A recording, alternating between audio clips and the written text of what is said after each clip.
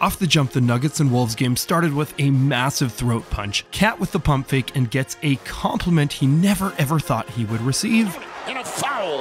Right there, that's called getting skinny. Okay, the Nuggets are icing ball screens, which means to force the dribbler away from the middle of the court. Mike Conley takes the space given to him and hits Gobert inside, who awkwardly catches this thing. I have no idea why there are a total of 9 Denver Nuggets feet inside the paint from Rudy's epic paint touch, but this forces Denver to be out of position, leading to this. Fakes the three, penetrates inside with Murray defending. And one. Huh? At this point, Nuggets fans awkwardly nervous. Nuggets, though, respond. Murray hits Jokic up top and looks to run a dribble handoff, but cuts backdoor to the rim. Look at this pass, leads to Gobert sliding over to Jamal, who fakes the ball up high to bring Rudy's hands up in order to wrap it around his back. This, though, is an example of why NBA teams fear the T-Wolves this season. Look at this transition D. Every single player sprinting back.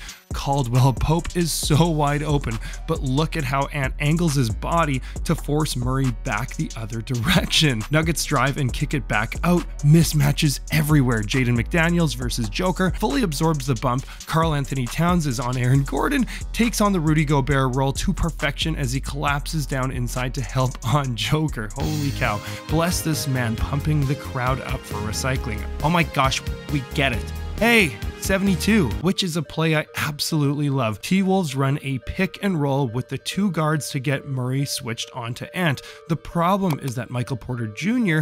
can step inside to help because he is 2 passes away. He's the low man on the weak side. Minnesota swings it to Cat. So now watch Porter as he has to get closer to his man. 1 pass away. As soon as that happens, Ant goes to set a screen up top, but actually fakes it and spins back to the rim. Point differential, they go inside, and Edwards. This lady, not so happy about this one.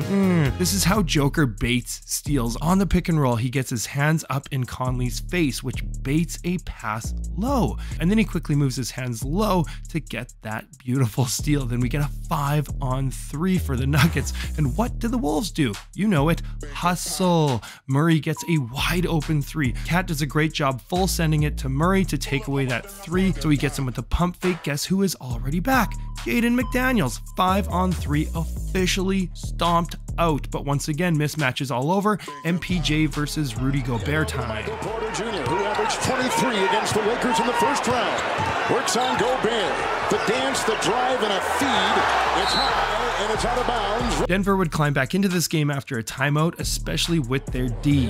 Ben. 15 cents. Alexander Walker having a hard time. Jackson has a 2-on-1. Hold on for Oh, just jackhammered it in. Everyone is pumped. Dang right. Good job. Then we get Kyle Anderson doing Kyle Anderson types of things. Gets called for a travel. How's that a travel? And as my good friend Lloyd Christmas says, and totally redeemed yourself. Nuggets icing those screens so Anderson slips. Anderson takes it. Collision. Defensive intensity picking way up. Aaron Gordon all over Cat. Don't you call that caper? Aaron Gordon, look at this. That's going to be a war all series long. There's the away by Gordon. 2-on-1. Christian Brown. Minnesota comes right back at the Nuggets now, who are trying to run a stack or a Spain pick and roll. First screen does nothing. Second doesn't either. KCP goes for a 3rd screen and just decides to slip out this time. T-Wolves still recover, so the Nuggets try a 4th screen with Joker this time. Rudy is pressuring him, so he counters with a beautiful spin move. But as all the teams are finding out, now you have to deal with another 7-footer as Towns is already at the rim, forcing a travel. Nuggets fans refusing to applaud good defense by opposing teams. Pick and roll at the top. The Nuggets trap Anthony Edwards to get the ball out of his hands. Gobert, beautiful read on the short roll, reverse pivots back to Cat, who once again is a 7-footer shooting 41% from 3 this year. Holy moly. Nuggets can play a little chess as well. That cut by Caldwell Pope puts Conley as the low man now, which means less shot blocking. A little inverted pick and roll, putting both 7-footers in the action. With Jokic taking it up for Gordon. Woo, he was flying. The T-Wolves run a little horns out action, which is a flare screen for Cat, who gets the smaller defender on him now, and he shoots right over the top. So exact exact same play next trip down. It gets the exact same switch. This time Murray has to get his hands up to prevent the three. Karl Anthony Towns can now attack. Two, I'll take three. Denver's been a good third quarter team this season off the baseline. Oh yeah. Then we get to that moment that at this point in the game pretty much blew up the entire internet. With the third best road record with 26 wins. Good fake quarter. Got it from Jokic. Knocked away by Edwards. Down court Towns. Raising a jam and a foul. Oh, what a play in transition by Minnesota. The defensive block with the left hand, I might add you. Yeah, shh, stop it. Landon, don't do that. But Landon did do that, which very likely inspired this. Murray accelerates to the rack. Oh no! The defensive reads Gobert makes blows my mind. Watch him as he covers Gordon, he sags off and he knows that he's been in the key for 3 seconds, but he notices Reed start to front Jokic. Murray is also smart. He's waiting for Gobert to step out as well, but when Gobert actually does that, he immediately backpedals, baiting him and getting a steal, which would actually lead to a nasty push and transition. Steal 3-on-2. Reed in flight and jackhammers it in. Nuggets cheer team member would try to duplicate the hustle, but okay. Mike Malone would decide to go to an epic half-court play call here. Nuggets open the fourth with Oklahoma action that was featured in the Mind of the Game podcast with LeBron James. All right, here's one for you. All right, so if CP comes off of Clay, Yep. comes off of Trace Jackson Davis, what is going to happen? A rescreen for Clay. Yeah. So we get that same double screen at the top. Cat is in that drop. Then a second screen is set by Aaron Gordon.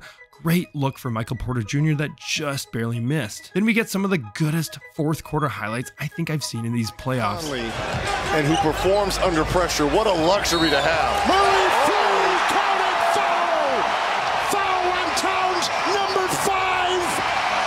What a shot by Murray.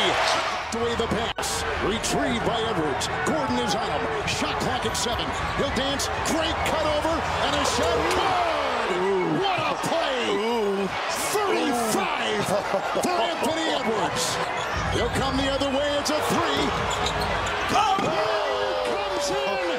Parachutes and down it goes. Up into Murray out to Reed. 3 to fire. 3. Another one. 14 in this fourth quarter. He has exploded. Timeout.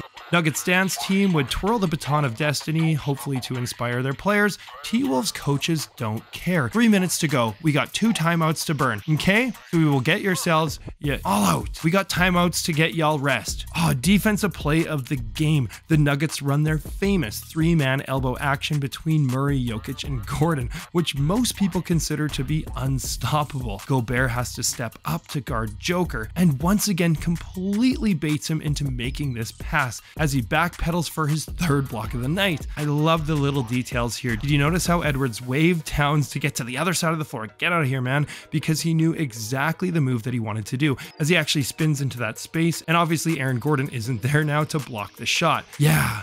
Yes. Coach is just stoked about the video that I made about the Timberwolves beating the Lakers.